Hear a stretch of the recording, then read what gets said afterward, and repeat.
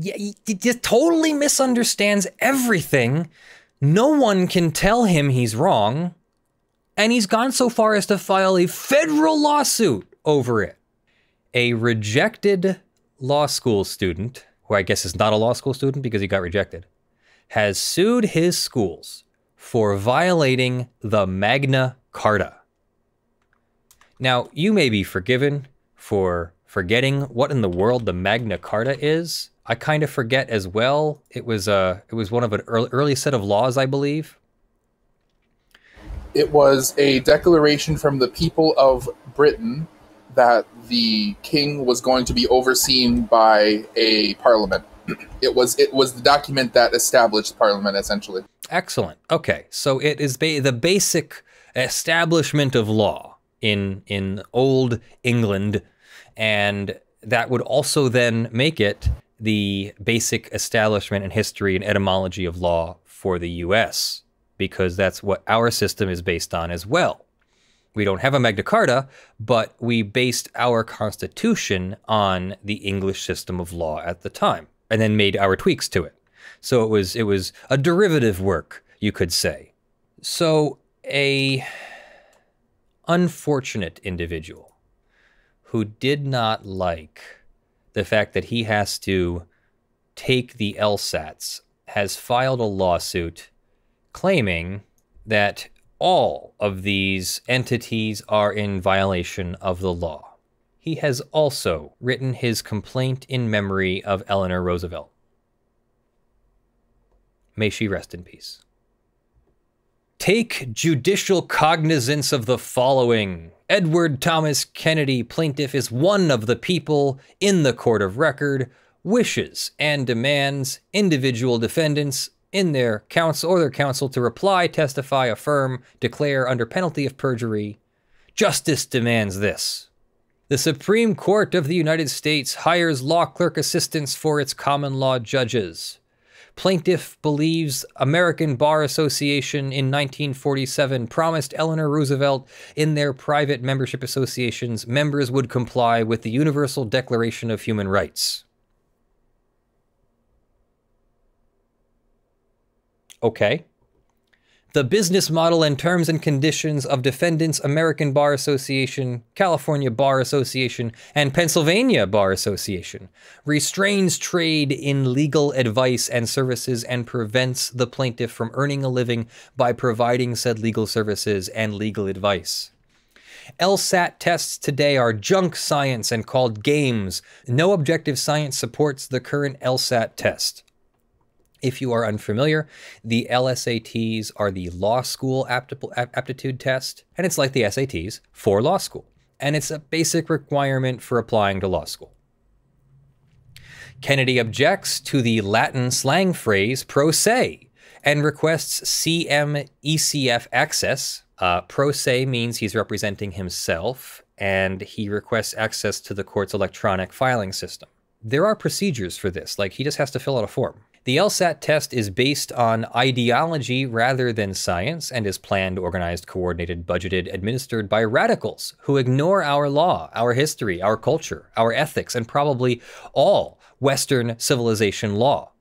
By defendants' definition and application of the word diversity, defendants are allowing historical and cultural perversions to receive, I'm assuming he meant perversions, to receive special status in United States law school admissions, practices, and procedures in violation of our law, our culture, and the law of this case. But it appears his biggest beef is that he refused to take the June LSAT and then applied to Duke University Law School and then was denied, with them saying, "We do not have a required LSAT score, so we are withdrawing your file at this time.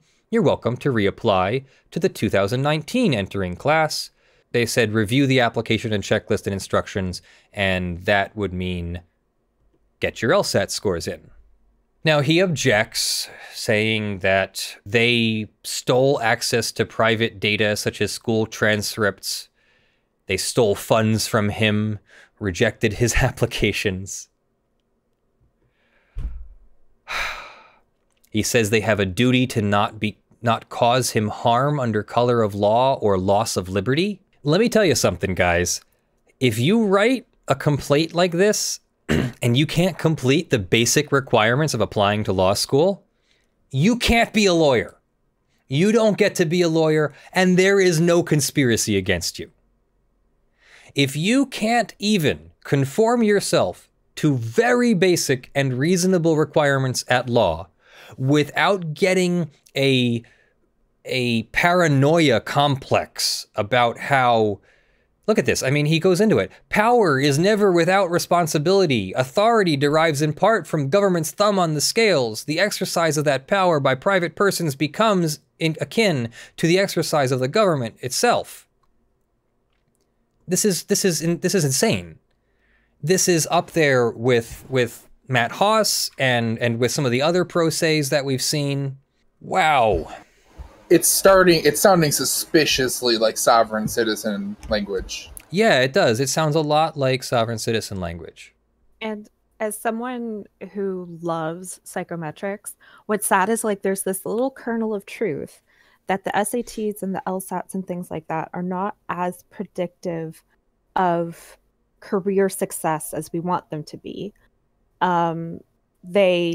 They basically test how good you are at taking tests, and at, like, they predict how good you're going to be in school up to a certain degree. But then there are other things like life skills and support system and access to resources. And like, did you get mono in the middle of a semester that really like messed you up? And all of those things can affect your grades as well.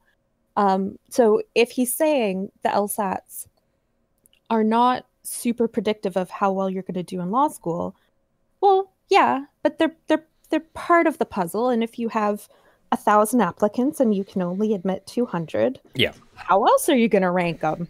So how else are you going to determine who should get in and who shouldn't? He goes on to advance a restraint of trade cause of action, saying that because bar associations have a monopoly over practicing law, that is a violation of the Sherman Antitrust Act of 1890. I think that the monopoly over practicing law is not held by the Pennsylvania Bar Association, but is held by the Pennsylvania Bar. I understand it's confusing, but those are two separate entities. The Bar Association is not a government actor, although the argument could be made in certain cases. The Pennsylvania Bar is the government actor. And so the restraint of trade allegation should be made against the Pennsylvania Bar. But no, licensing people for a job is not a monopoly over that job.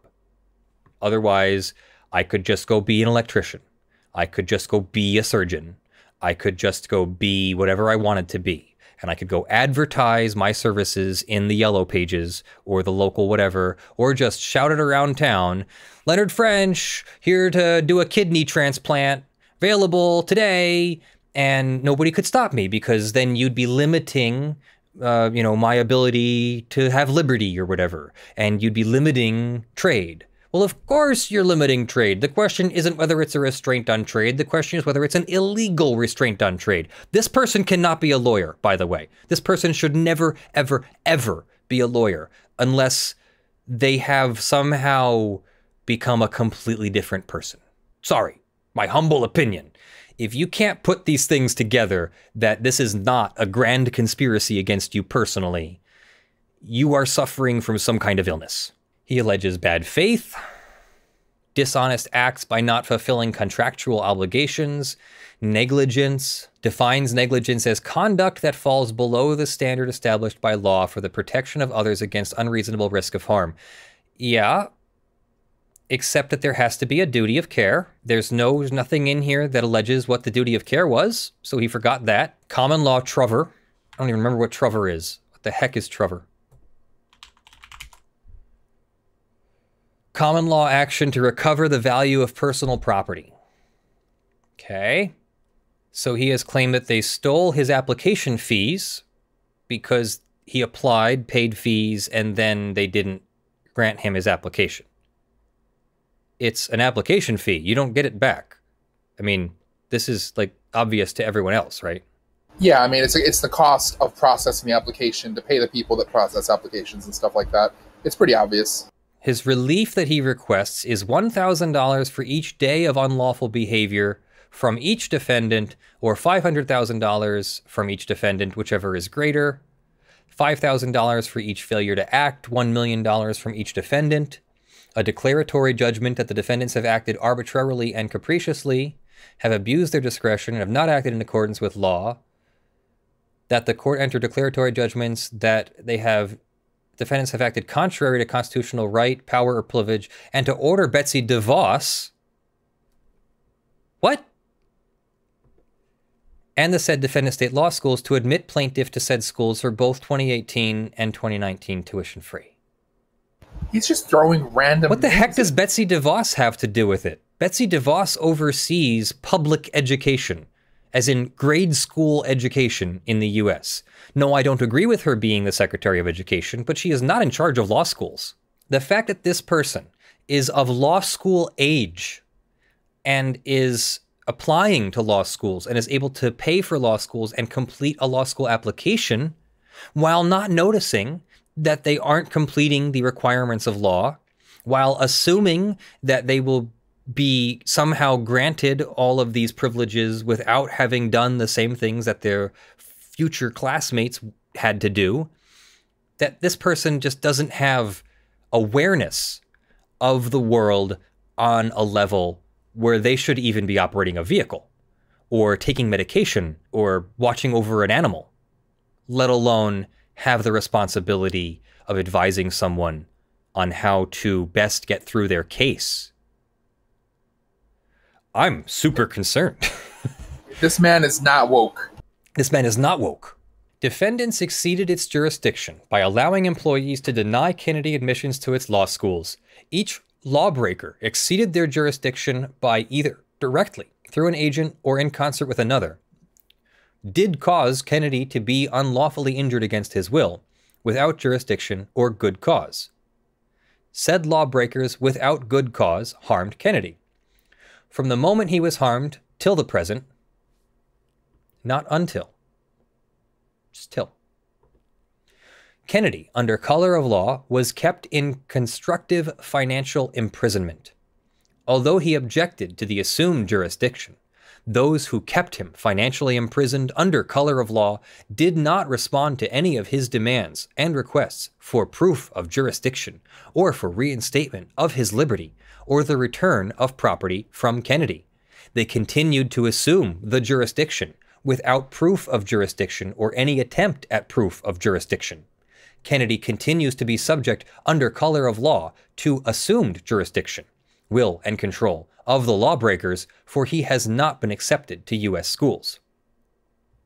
So because he didn't get the outcome that he wanted, that means that they've automatically financially imprisoned him constructively, that they have assumed jurisdiction, that they have not reinstated his liberty, which I guess assumes that they have taken his liberty, and they've taken his property, which I'm assuming was the fees that we saw.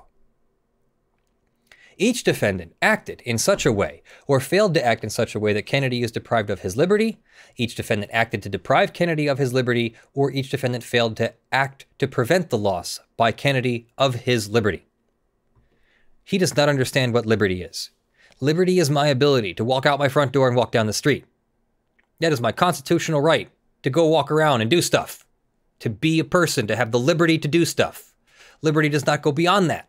It does not mean that I don't have to complete requirements of law, or that if limitations are imposed by the law, that it is infringing on my liberty illegally. You shall have the right to life, liberty, and the pursuit of happiness, not the unfettered right to never have anything ever said to you or done to you in a limiting fashion whatsoever by the law in any way. That would be anarchy. How would government have any power whatsoever if no one could ever encroach on another's liberty? It's not the encroachment of liberty that's automatically a problem. It's the illegal encroachment of liberty that is the problem. And this person does not understand that distinction. I think he might have a hard time being a lawyer if he wants absolutely everything sort of justified and liberty. Like, could you imagine him trying to do like trying to submit something to a federal court and not looking up the rules about what's the font, what's the margin sizes, does it have to be double spaced?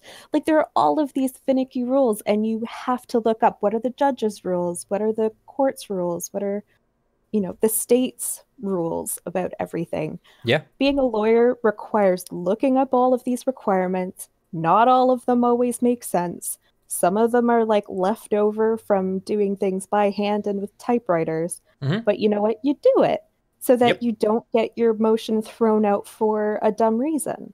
And if you want to make an argument like this, I hear what he's saying, and I too have some concerns that maybe there isn't a good enough access to justice by the public because there aren't enough good lawyers, or the good lawyers that we have can't operate around the country easy enough because of some of these restrictions. However, no judge is going to approve overhauling the system on these facts. So let's back up for a second, because I'm just kind of flabbergasted and speechless here. This person hasn't alleged any specific facts. They've said that they applied to law school, that they didn't complete the requirements of those applications, that the schools rejected them, and that the schools kept their money, and that this somehow violates their rights. You have to be more particular than that. They've got those basic facts are fine. Those basic facts sound like something happened. I can figure out the story. I can figure out what's going on.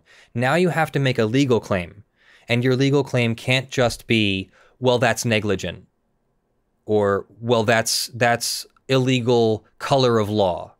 First of all, color of law isn't a law.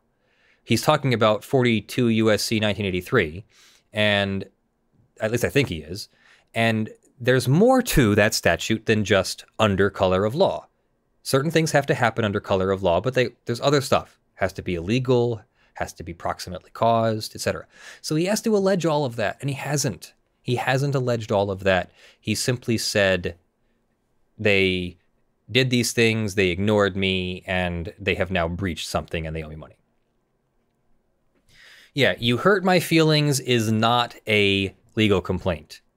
It's not a sustainable one. So these defendants in Delaware, why are we in Delaware? These defendants, some of them will respond, and I'm assuming they will respond with a motion to dismiss, and the motion to dismiss will go something like this. The plaintiff has failed to meet the basic prima facie case for any of these causes of actions, and therefore no reasonable jury or judge could find for them on any of these facts whatsoever, even if these facts are taken to be correct. Even if everything this person says is correct, there is no way that this person wins a case. There's no legal claim here. In other words, it's not that he's not making a claim, and it's not that he's not making a claim that under the color of law. He's not making a claim that the law actually recognizes. So that's where the motion to dismiss would come in. A 12b6 motion, for example. 12b6 for failure to state a claim upon which relief can be granted. So even if these things are all true, none of these things are violations of law upon which a judge can grant a legal remedy. And that's the problem with Edward Thomas Kennedy's complaint, in my humble opinion. I think that he doesn't understand the things that he needs to learn at law school, and maybe he should spend some more time learning the basic requirements of applying to law school and conforming himself to them so that he can advance his education in the law. However, the second half of that is, it is very expensive to go to law school, and you will find yourself very much in debt if you drop out of law school, or even if you complete your degree and earn your bar and get your license. And yeah, so I'm still in a lot of debt, like $300,000 worth of debt. But I have a high-paying job that I can potentially handle that better. I can do public service work to pay that off, or I can get a high-paying job or something. It's even harder when you don't have your law degree and you don't have your law license and you don't have law training, and you still have law school debts. So my harsh and blunt recommendation is that Edward Thomas Kennedy quits while he's ahead and does not go to law school and incur said debts. Because my opinion, and I don't like talking down to people, I really don't, guys, please don't take this the wrong way, but my opinion is that he would not survive law school and would not be a good lawyer. And it would be the beginning of a worse time for him, not a better one. All based on the way he wrote this complaint. The judgment call to write this complaint and file it like this and do these things this way, that shows a terrible lack of judgment, an almost insurmountable lack of judgment. I almost don't think that a person will change enough in their lifetime to overcome that amount of lack of judgment. I think his fundamental flaw is that he reads the right to life, liberty, and the pursuit of happiness as like the right to have it given to him. But no, it's the right to earn your life, liberty, and your happiness. So it's not, you don't just get to be happy. You are unfettered to be happy. You are allowed to earn happiness. It doesn't mean that the government is going to give it to you. Did he have a claim for intentional infliction of emotional distress in there? Oh, good one. Yeah, let's go and look at that again, and let's list some of these things that he doesn't have in here. So he has in here quoted transgender normalizing mental illness. Great. I'm sure that will be a fun thing for some of our viewers to see that he has quoted that video. He has made an action for trespass, which looks like common law trespass. Plea of trespass, trespass on the case, vicarious liability, failure to provide a Republican form of government, and false advertising. Oh, this is starting to go deep. This is layers worse than I thought. Yeah. Trespass on the case, vicarious liability. Okay, here we go. Yeah, on page 7 of one of his exhibits, he quotes 1297 by Edward, King of England, reaffirms that the Magna Carta may be pleaded as the common law before a court. This links the Magna Carta to the common law, and so he thinks he can cite the Magna Carta. Does he not know that he lives in America, which is a separate entity from that? So he cited the Magna Carta in his exhibit, not in the complaint. The writ, which is called a precipice, shall not be served on anyone for any holding so as to cause a free man to lose his court. Yeah, I'm not exactly sure what that archaic language means, but I can pick it apart. So the writ is like a piece of process or legal notice of some kind. Precipice is one of those writs. A precipice is just a kind of request to the court. Precipice kind of means request, but we use the phrase archaically because we now know that we're always talking about a court precipice rather than a request. So I can make a request to the court, but that's different from making a precipice. I know what a precipice is. It's a formal request to the court. So, shall not be served on anyone for any holding so as to cause a free man to lose his court. Well, serving on any one for any holding, well, a holding would be a decision. To cause a free man to lose his court, well, we are talking about slaves and everything, so there are slaves, so a free man would be a free person like you or I nowadays. Losing his court would be lose his court of jurisdiction. Or it could mean his lordship's court, as in holding court, as in holding his own tipstaff and his own lordship's domain. So either it means literally jurisdiction in a court, or it literally means the Lord's court, like losing his stuff. Either way, so it touches on his rights. The precipice shall not be served on any one for any decision, any court decision that would cause a man to lose property or rights, is what that says. You cannot simply violate someone's right to go to court. This is due process. This paragraph 67, in my humble opinion, because I don't know the Magna Carta, I'm going to guess this paragraph 67 that's being quoted from the Magna Carta would be early versions of what we call today your due process, or your right to a legal process that is due to you under the law that protects your rights to go to court and have a fair and meaningful interaction with an unbiased tribunal. So yeah, he just totally misunderstands everything. No one can tell him he's wrong. And he's gone so far as to file a federal lawsuit over it. What bar in their right mind after this document would even accredit him? I have half a mind to keep a Google alert on this person, and every time I see him apply to something, to send this to them, to try and make sure that no one ever gives this person a real job with real responsibility over real people. I am hoping that this is a person who suffers from serious illness and simply cannot be aware of what they're writing. Otherwise, if this is an intelligent person who has simply believed these things so much that they wrote this document, that's scarier. That's scarier than a person who's ill and not getting help for it. And I don't say that lightly, guys. This is not something I say lightly. This is, oh goodness, there's even more in here. This is what he calls the law of the case. Okay, I think this is his understanding of law. Guys, I didn't realize there was more. I'm sorry, let's keep going. Statutes and codes shall be the rules of decision so long as they are not in conflict with common law.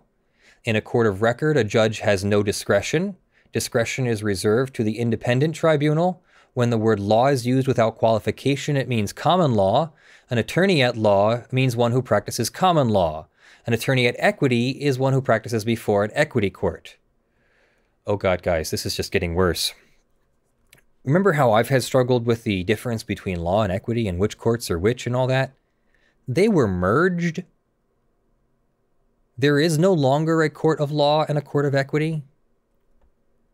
There hasn't been for a very long time. Remember, he's talking to a judge now. Absolute judicial immunity is a myth. A judge does not have absolute immunity. Judicial immunity does not apply when the judge is performing a non-judicial act or acts in the complete absence of all jurisdiction. Statutes are expressions of will from the legislature to maintain confusion, period. To maintain confusion, period.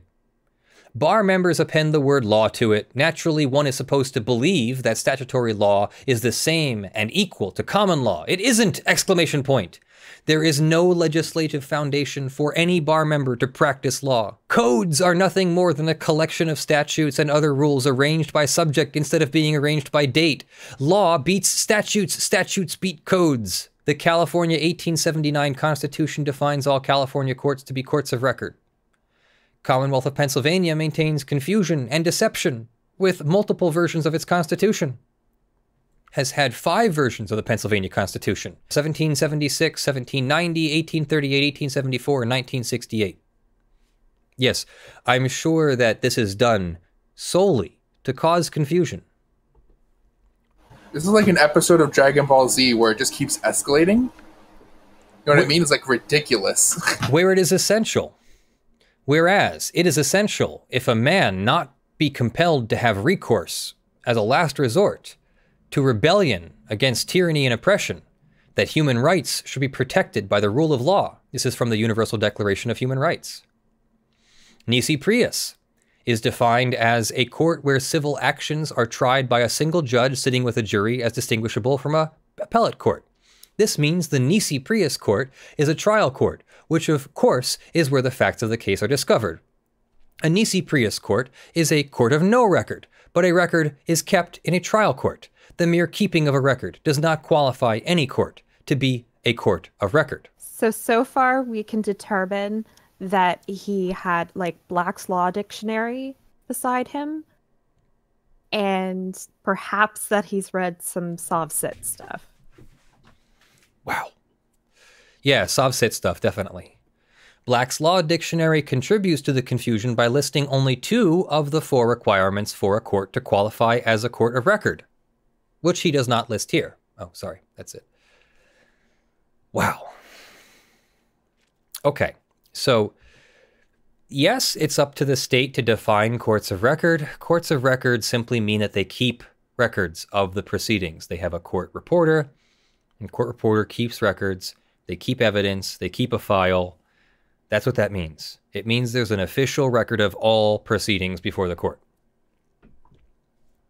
In California, all courts are named as courts of record. I'll add in here, for example, in Pennsylvania, I was just in a magisterial district court, and that is not a court of record in Pennsylvania. The opposing counsel had to bring her own stenographer.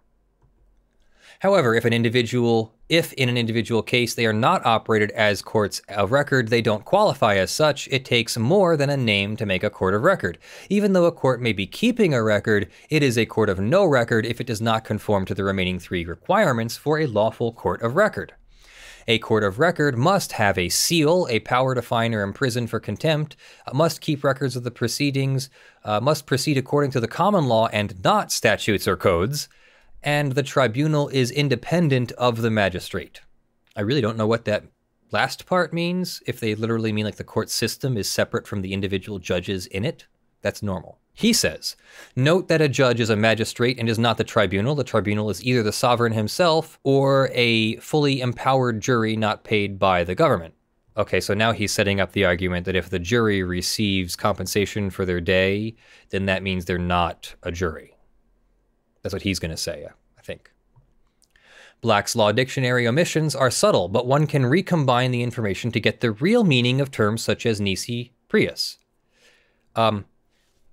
So Black's Law Dictionary is not a authority.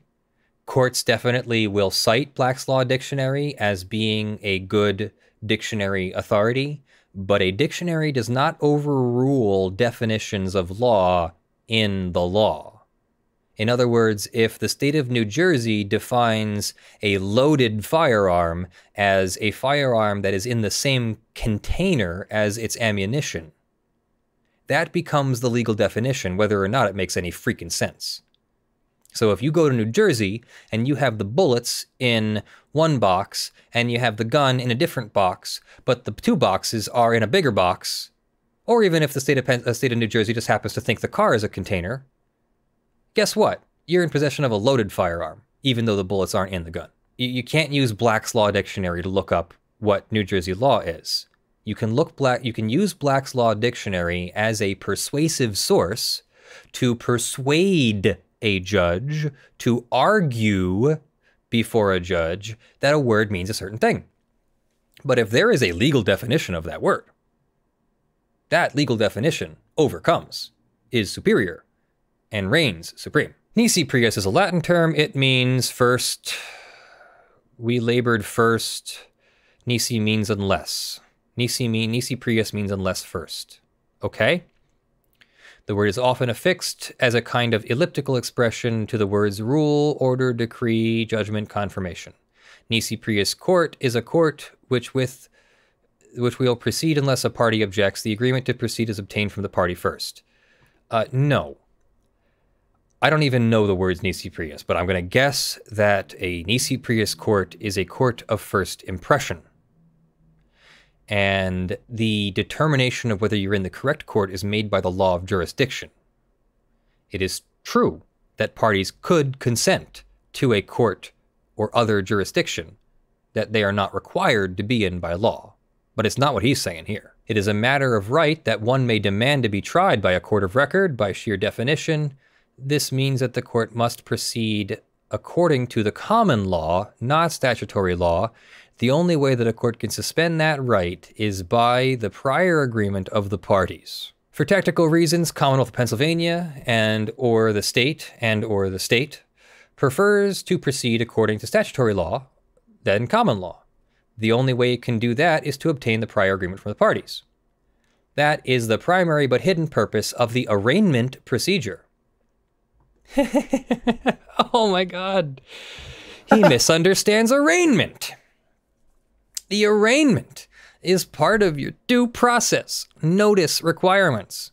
You are arrested and you are hauled before the court, and this is where the court tells you your rights, tells you the charges, tells you what the schedule is. So the arraignment is just your notice, your official notice from the judge of the charges in the case, so that you don't have to rely on a police officer to give it to you or the mail or something like that. If you're charged with a grievous enough offense, you'll be hauled before the judge and the judge will arraign you at all hours of the night too. We have judges on call in Pennsylvania.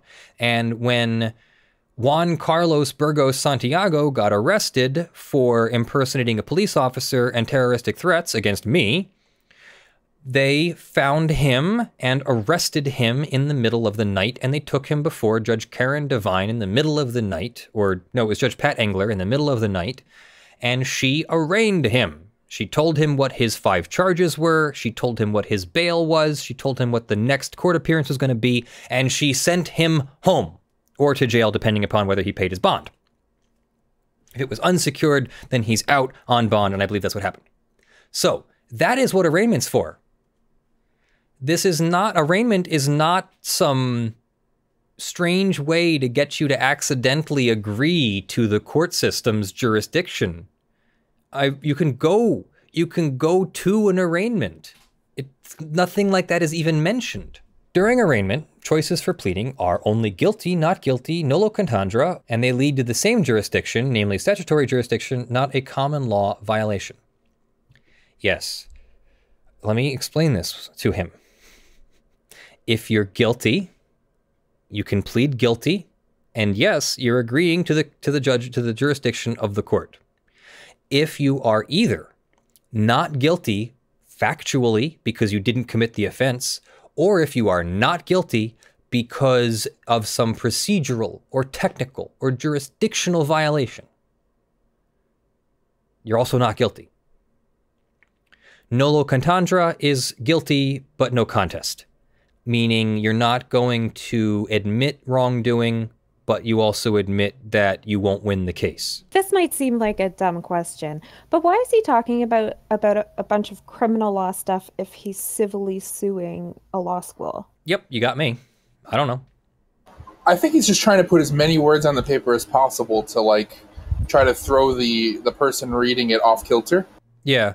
Sometimes people who have these kinds of illnesses or these kinds of behaviors, they are unable to see that others have a different perspective. I'm going to assume that this plaintiff is more or less stuck in his worldview. And he assumes that everyone else must have the same information or worldview and must just be acting in their own best interest differently. You know, because it must be acting differently because it's in their own best interest. This person feels an awful lot like they're stuck in that same kind of narrow worldview in which I was stuck, and that they're not going to get out of this unless they can open their mind, which is very difficult to do when you're the one who's stuck, unless they can get help and open their mind to learning that they aren't right about everything, basically. The dictionary does not lie. It omits important information. It says that a court has been set up by prior agreement, assumed because when the 3 statutory options were presented to the defendant, he chose one. He thus failed to enforce his right to be prosecuted in a court of record. Okay, well, this guy trusts the dictionary, but he apparently doesn't trust American movies, because everybody's seen movies or videos or TV shows or whatever where the defendant doesn't want to enter a plea. My Cousin Vinny's one of them. And the lawyer gets thrown in jail because he's in contempt of court, because he's not participating in the arraignment proceeding. Your answers are either guilty or not guilty, or I guess nolo contendere is a version of guilty, sure. But you're either guilty or not guilty, or you're in contempt of court. That's it.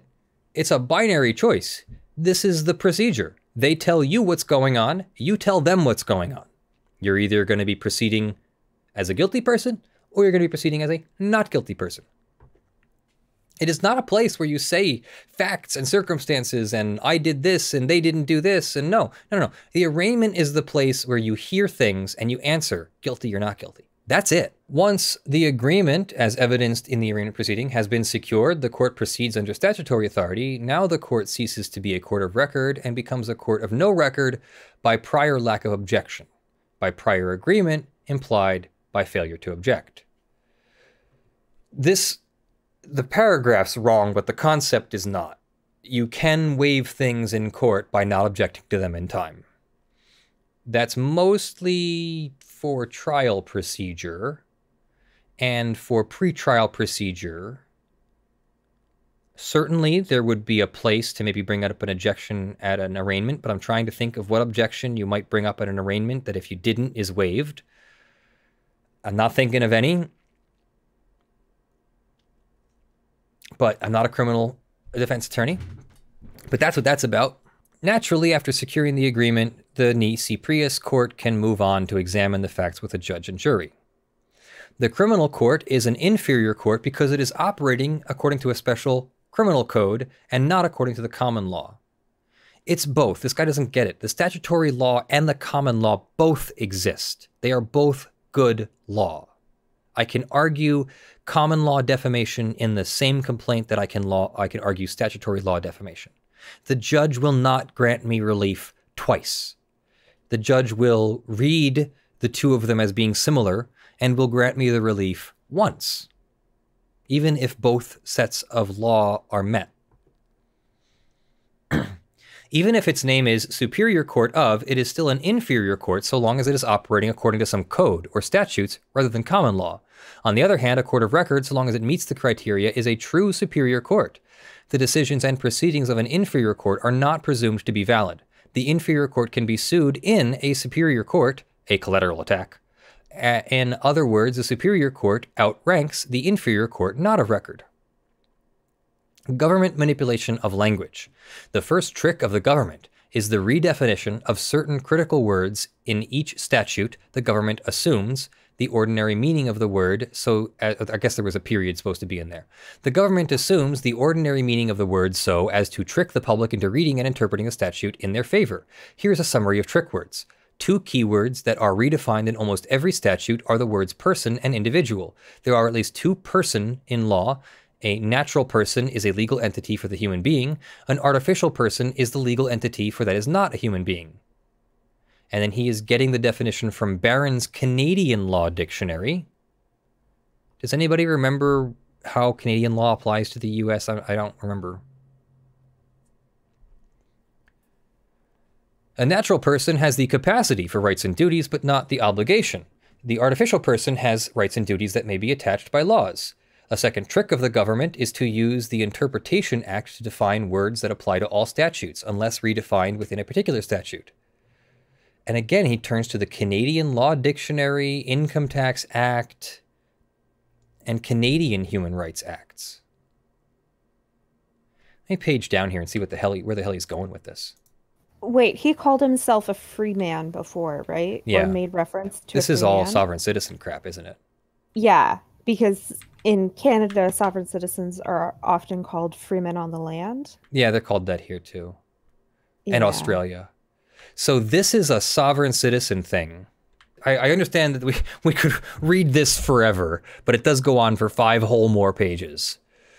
So he goes on further about courts of record having inferior dignity. A court of record is a judicial tribunal having attributes and exercising functions.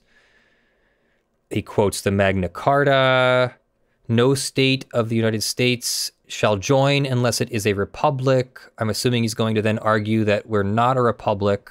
No rulemaking or legislation can abrogate rights using Miranda or using the Miranda case. There can be no sanction or penalty imposed upon one because of this exercise of constitutional rights. That's not what Shearer v. Cullen said. I don't need to read it. I know that's what it did say. Republican government, one in which the powers of sovereignty are vested in the people and are exercised by the people, either directly or through representatives chosen by the people to whom the powers were specifically delegated. The Commonwealth of Pennsylvania is an inseparable part of the United States of America, and the United States Constitution is the supreme law of the land. The Constitution of the laws of the United States shall be made in pursuance thereof, and the treaties thereof with under authority of the United States, supreme law of the land.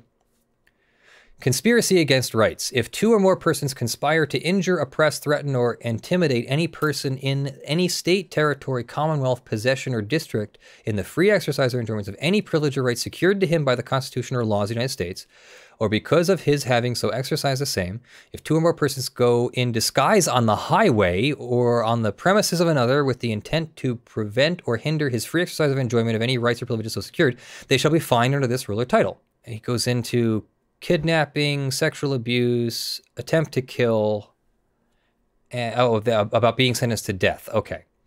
Deprivation of rights under color of law, under 18 USC, he says 242. Whoever under color of law, statute, ordinance, regulation, custom willfully subjects any person, state, territory, etc. to the deprivation of any rights, privileges, immunities secured or protected by the Constitution or laws of the United States shall be subject to further legal action. Court, the person and suit of the sovereign, the place where the sovereign sojourns with his regal retinue, from Black's Law Dictionary. An agency of the sovereign, created by, directly or indirectly, under its authority, consisting of one or more officers, etc. Court of record. To be a court of record, a court must have 4 characteristics, may have a 5th. Exercising power, proceeding according to common law, which he has incorrectly interpreted as to mean only common law. It's not what that says. It says proceeds according to the course of common law. It doesn't say and to the exclusion of statutory law. It does not say that. Its acts and judicial proceedings are enrolled, recorded for perpetual memory and testimony. Yes, that's a court of record.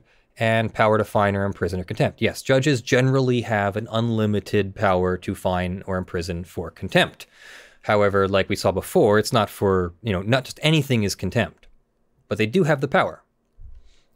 The following persons are magistrates, judges of superior courts, justices, sheriffs, mayors, and other ministers, which have under the laws of our land shall allow. And this is American Bar Foundation, California Penal Code. If any claim, statement, fact, or portion of this action is held inapplicable or not valid, such decision does not affect the validity of the other portion of this action. Because he said it, it must be true. The singular includes the plural, and the plural the singular. The present tense includes the past and future tenses, and the future the present. The masculine gender includes the feminine and the neuter. Okay, so he was just referring to, you can't get rid of my case because I accidentally said they or she when I meant he. Okay. We, the people of the United States, in order to form a perfect union, establish justice, ensure domestic, provide for the common defense, promote the general welfare, and secure the blessings of liberty, ourselves do ordain and establish the Constitution for them. Did he just literally quote the preamble to the Constitution of the United States of America? Correct. I'm pretty sure the judge doesn't need to be taught that. We, the people of this state, do not yield their sovereignty to the agencies that serve them. There's that is. He does not yield his sovereignty. Through the courts, plaintiff encourages the government to obey the law. Edward Thomas Kennedy, plaintiff, is one of the people and in the court of record wishes and determines individual defendants and their counsel to reply and testify, affirm, declare under penalty of perjury to his complaint. Wow. So let me tell you what he's trying to do here. When you go on to a court's website, every lawyer has to do this. Even Tactical Bra has had to do this recently. When you go on to a court's website for a new court system that you've never practiced law in, you have to start reading rules. There are judges' rules, there are court system rules, there are state rules, and then if you're in the federal court system, there are federal rules. There are state rules of civil procedure, there are federal rules of civil procedure that are separate from the state laws and federal laws and common law. So you have to know no less than 6 bodies of law to walk into one courtroom. This person does not get that.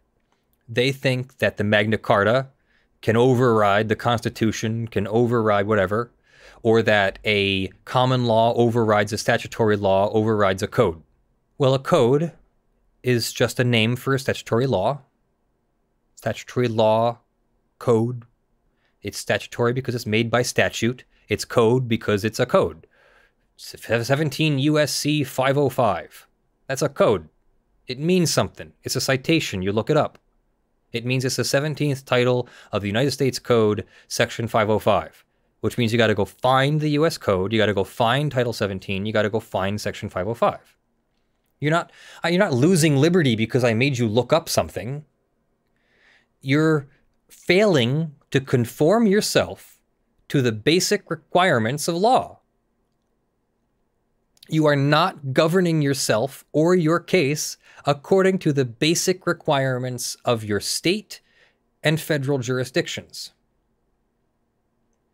So what Mr. Kennedy here has done is he has written one of his own law of the case. He has written his own law of the case here and tried to pass this off as if it's one of those sets of rules that a judge has to obey. That because the judge has to obey the state law and the procedural law and the judge's rules and the Magna Carta and the Constitution, that means that the judge also has to obey Edward Kennedy's laws. Edward Thomas Kennedy? Yeah, Edward Kennedy's laws. That's not true. What actually happens is Edward Kennedy is responsible for looking up those laws, and basically, if he had simply attached those laws to the end of this thing, which is unnecessary, and if he had written this thing under those laws, it'd be fine. I don't think he'd have a claim either, but it would be a lot more coherent because it wouldn't be citing disconnections from things and all that. It would be able to make the connections. This person simply doesn't have a legal education, and so they couldn't tell you what these laws are. Imagine if I tried to write this before I went to law school. Imagine if a high schooler tried to write this. It would come out something weird like this. Now, this is an adult person, presumably, with an adult level of intelligence, an adult level education, and an adult's emotional fortitude. And they have reacted to being rejected from law school after not completing their application requirements. They did not take the LSATs, and they did not turn in an LSAT score, so they can't go to law school. And they've taken that news as if it is this tremendous infringement upon their constitutional right to life, liberty, and pursuit of happiness. Well, they are 100% wrong, and I think they're a sovereign citizen. And we know how that ends. Citizens are not sovereign. State is sovereign. And if you don't like that, go find someplace to be sovereign. You don't have the power. I don't have the power. I would need to have a government's level of power in order to maintain my sovereignty. Or else, the moment that I declared that I had territory that belonged to me and I had exclusive control over it, somebody was come and take it. We agree to live by the social contract implicitly, even though none of us was put here by consent. Yeah, certainly your parents may have consented to have sex with each other, but you didn't. You didn't consent to be born. I didn't consent to be conceived. I didn't consent to be circumcised. I didn't consent to be born. I get that people feel like rules are being imposed on them and they didn't have a choice. However, we live in reality where the four laws are not common law, statutory, code, and whatever.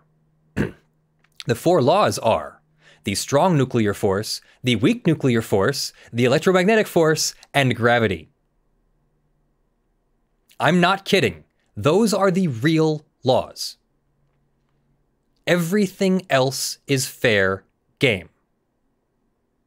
So if Edward Thomas Kennedy actually declared his sovereignty, some government or even some person would simply flatten him, kill him, and take his land. Because he doesn't have the rule of law to protect him. He doesn't have a social contract to protect him. And there would be no consequences in my hypothetical scenario, because this real scenario doesn't exist. But there would be no consequences to taking said land from Crimea. I mean, from Edward Kennedy. So that's what that's about, man. We all agree to the social contract because I want to live. And I want to live with the most chance for opportunity and advancement and health and happiness and liberty and all that. And so to maximize my chances at having life, liberty, and pursuit of happiness be a real thing that happens to Leonard French, yeah, I'm going to cooperate. And I will continue to advance my participation in the social contract that we all more or less agree to live by. Concepts of justice and fairness and all that still apply. You're allowed to be upset that you think the LSATs and all of these universities and all that are against you. You can be upset about that. That is your life, liberty, and pursuit of happiness right there. If it makes you happy to hold a grudge like this for the rest of your life, go for it. I know it doesn't make you happy. I know I'm being hyperbolic, but you get it. Like, if this, whatever you need to do to make yourself happy, great. You have the right to do it, but you do not have the right to swing your fists when you're going to hit my face or anything else for that matter, or even when you're going to put me in common law assault, reasonable intimidation or reasonable belief that you're about to commit an offense or a bodily injury. So even a swipe at the camera like that, you know, if that was a person, that would be close enough that that would be considered common law assault. I'm sorry that this person doesn't seem to get these concepts. Instead, they tried to very egocentrically write to the judge as if the judge has to do what they say. And that's not at all true. The judge has to do what the law says. And so even if Edward Thomas Kennedy is a sovereign citizen, even if he did successfully have his own country and his own sovereignty, etc., he has just written to a judge in a different country. He has just written to a judge with a different set of laws and tried to say, no, no, no, Edward Kennedy's law applies, not the sovereign law of the other sovereign country. And he's doing so trying to use United States law, Canadian law, British law from 800 years ago. The Magna Carta, the British law. Canada, I get it. Canada and America, United States of America, are not 800 years old. But he's trying to use the Magna Carta from 800 years ago as if that has some kind of force. And it's absolutely ridiculous. And I have to stop talking because otherwise I'm going to keep going because this really just baffles me. Whew. What are your thoughts on that? I love that, like, 45 minutes into reading the document, you were like, oh my God, this is a sovereign citizen. That was like the best moment of that entire reading. Accidental sovereign citizen. All right, everyone, that's our show. Thank you very much for joining me. I am Leonard French, your favorite copyright attorney. Thank you very much to all of our supporters, especially to our supporters on patreon.com/LJFrench. In September, our $50 plus supporters are Jonathon Doe, John Steele, Gavin Barnard, Eevi, Andy, Kyle Mudrak, Verement, Tayne, Sean McNamara, William Gonzalez, Michael Pearce, Grunkle, Tia Marie, Terry Crisp, Richard Fournier, and Michael Jones. And thank you very much to the 200 plus $5 plus supporters scrolling on the LED panel behind me somewhere back there. There you go. And on the crawl of the videos on demand that dropped. Yeah, that was a pretty epic sovereign citizen case, so I'm looking forward to producing that for stream.